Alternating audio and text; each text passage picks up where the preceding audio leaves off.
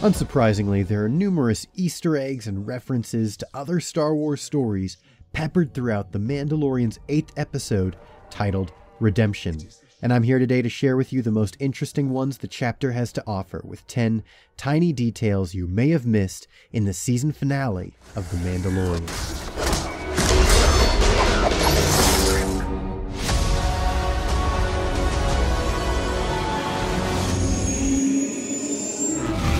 Promised to support the Death Watch forces so we could overthrow the Duchess Satine and her weak, peace-loving government. In this episode, we finally got to see the uncut flashback of the Mandalorian's tragic childhood. After his home was destroyed and his parents killed by the battle droids, our lead character is rescued by a battalion of Mandalorian warriors. Warriors bearing the sigil of the Shriek-Hawk, the very signet of Clan Vizsla and the Mandalorian extremist group, Death Watch. During the Clone Wars, Death Watch wanted to restore Mandalore back to its warrior ways and dethrone the pacifists currently in power. Does the presence of this symbol mean that the Mandalorian covert is a Death Watch remnant? Was our hero raised by the zealous freedom fighters? This may also explain the character voiced by Jon Favreau, Paz Vizsla, the only other Mandalorian named in the covert. Paz Vizsla may very well be related to Pre-Vizsla, the leader of Death Watch, as seen in Star Wars The Clone Wars, also voiced by Jon Favreau. The resurrection of our warrior past is about to begin. The Mandalorian, whose name is Din Djarin, is your iconically cool, flawed, mysterious, loner gunslinger. This episode, we finally have a face and name reveal for our Mandalorian hero, and we now know that his name is in fact Din Djarin. The episode also explains that he has not gone by his birth name ever since he swore the creed of Mandalore, further confirming that a foundling forsakes his former identity until his signet and clan is revealed. Even though his name is revealed against his will by Moff Gideon, once his signet is chosen, the armorer willingly calls him by his birth name Din Djarin. This detail is there to show us that he is now officially recognized by that name among the Mandalorian clans. Even though his name was leaked long before the series aired, and we already knew what Pedro Pascal looked like under the helmet, these were still incredibly powerful moments and served to show us the vulnerability and humanity of a Mandalorian warrior. And yet, the idea is that, he's relatable. We're all kind of covered in our own armor, and terrified of taking that armor off. Agent Kallus is an ISB agent, an Imperial Security Bureau. So it's a little bit like the FBI, a little bit like military police. When Moff Gideon has the crew trapped in the safe house, it is the Mandalorian Din Djarin who identifies the villain as Moff Gideon, a former member of the ISB. The ISB, or Imperial Security Bureau, was a faction within the Empire dedicated to internal security and spy work.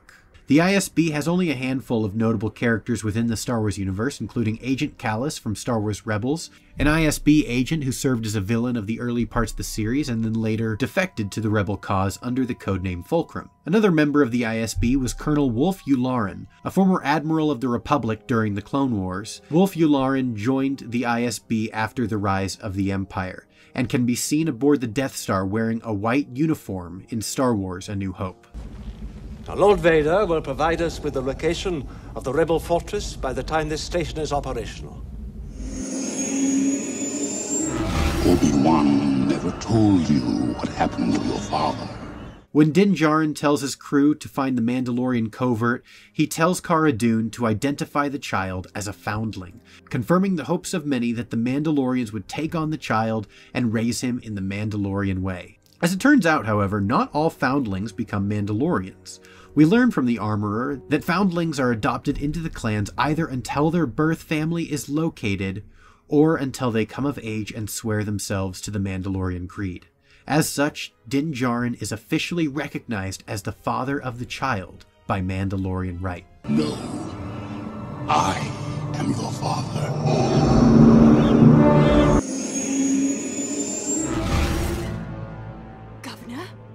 For generations, my ancestors fought proudly as warriors against the Jedi. When the Armorer tells stories of the Mandalorian's encounters with Force sensitives, she references a battle between the Jedi and Mandalore the Great. While the title of Mandalore the Great is not a name we've heard either in canon or in legends, it is reminiscent of the title Mandalore the Ultimate, the Mandalore famous for his war with the Jedi Revan. Even though this title is not a reference to a specific Mandalore we've seen in the past, it does harken back to the legend's idea that Mandalorian leaders forsake their old name and known simply by the name Mandalore, followed by a title such as Great, First, Ultimate, or Preserver. There weren't many of us after that last battle. Mandalore himself was killed at the hands of the Jedi Revan. I have chosen to test this station's destructive power on your home planet of Alderaan. If you look closely at Cara Dune's face, you may have noticed a small black speck underneath her left eye.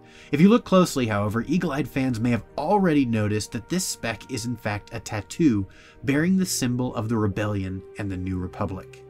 This is yet another mark on Cara Dune to demonstrate her former loyalties to the New Republic. We also learn from Moff Gideon that Cara Dune hails from the planet of Alderaan, the first planet to be totally destroyed by the Death Star's full capabilities. Having clearly survived the destruction of her homeworld, it's likely that this detail is a little bit of insight to the event that led Cara Dune to fight so strongly against the Empire. We can infer that her hatred of the Empire outweighs her loyalty to the New Republic, and it was likely her hatred that caused her to fight rather than any belief in the New Republic or the Rebellion's cause. We know this because when the Mandalorian tries to recruit Cara Dune to help him protect the child, it isn't until she learns that the Mandalorian's targets are Imperials that she agrees to join. Continue with the operation. You may fire when ready. What?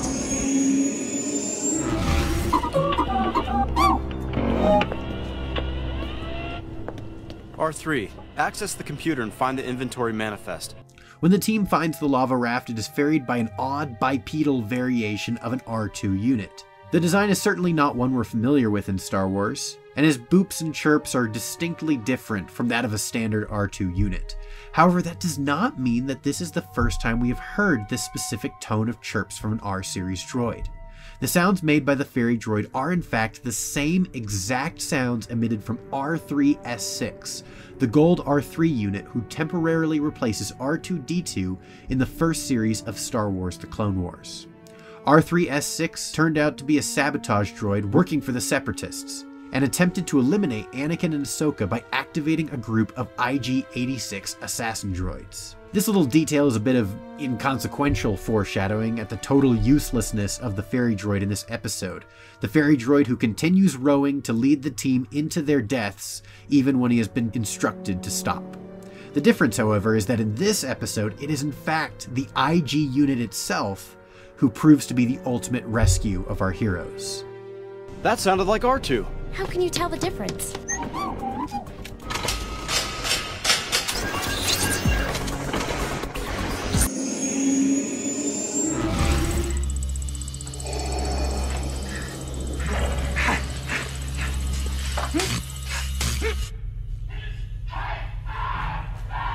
When considering the terms of surrender, Cara Dune emphasizes that she is unable to surrender for fear of being uploaded to a mind flayer.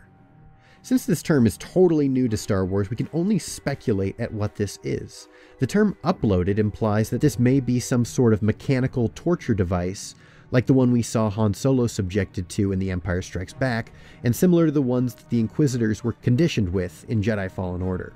However, the phrase Mind Flayer has appeared in other fantasy settings, including Dungeons & Dragons, and usually refers to a species rather than a device. If that's the case, then it's also possible that this is a more descriptive term for the enigmatic Borgullet seen in Star Wars Rogue One. Borgullet will know the truth.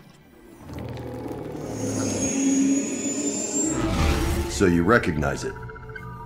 That I do. It is the Darksaber, a symbol for the leader of House Vizsla. If you're a fan of Star Wars The Clone Wars or Star Wars Rebels, then there's absolutely no way you missed the significance of the episode's final shot. However, for those unfamiliar with Star Wars animated series, they may not know the significance of the strange weapon held by Moff Gideon in the episode's end. A strange glowing blade with black darkness at its center, Moff Gideon holds what appears to be a lightsaber, but unlike any lightsaber we've ever seen previously in live-action Star Wars. This is the Dark Saber, a lightsaber crafted by the first Mandalorian Jedi, Tar Vizsla. Last we saw the Darksaber, it was handed off by Sabine Wren to Bo-Katan Kryze in order to unite the Mandalorian clans. This saber is an important symbol to that house and respected by the other clans. Yeah, so John said, do you want to be this droid? And I went, yeah. I don't really question things like that. This was the first episode directed by Taika Waititi, famous for directing Thor Ragnarok and his portrayal of Korg in the MCU. Yeah, no, I just do the smaller fights, warm up the crowd and whatnot. Throughout this series, he has provided the voice of former assassin and now nurse droid IG-11, and the season finale marks the first and only episode he directed in Season 1. The episode dealt heavily with the concepts of priorities and sacrifice. Early in the episode, the Mandalorian is willing to sacrifice his life to stay true to the Mandalorian creed. Later in the episode, the IG unit sacrifices his life to save the child and to upload his new primary programming. Finally, the Mandalorian forgoes a life of wealth and bounty hunting to take on the responsibilities of a father and to bring the child to his home.